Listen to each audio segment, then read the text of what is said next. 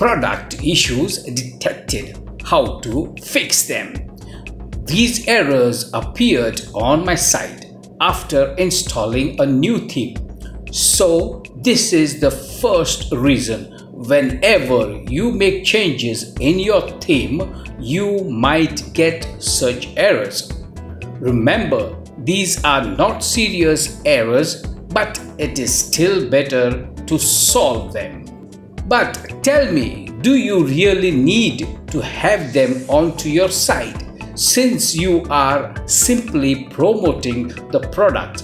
And if there is any review to be added, then the visitors will always go directly to, for example, Amazon sites and write their views or reviews in there.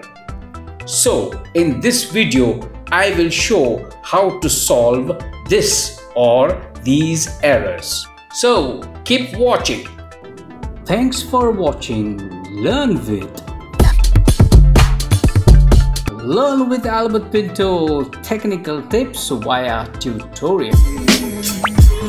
Also, welcome to my channel, and if you are coming for the first time on my channel, then please subscribe to my channel if you like. It's a multi-channel.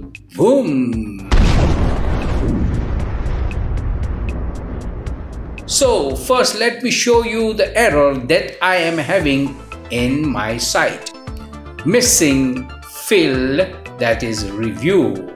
And you see this is the product URL and the missing field. So let's go to the dashboard of WordPress.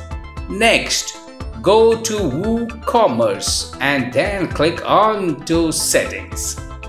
Next, click on the products. I had the review option enabled. The best solution is to disable this option. By doing this, all your above problems will be solved instantly. Have a look. Click on Save Changes. Let's first check the results. Now let's check the live option.